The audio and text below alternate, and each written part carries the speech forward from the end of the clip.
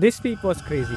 Cloudflare went down, and because of that, big names like Twitter, Discord, Medium also went down. Half of the internet was almost down. So here's the whole story in 60 seconds. Cloudflare pushed a tiny routine update. Nothing major, nothing scary.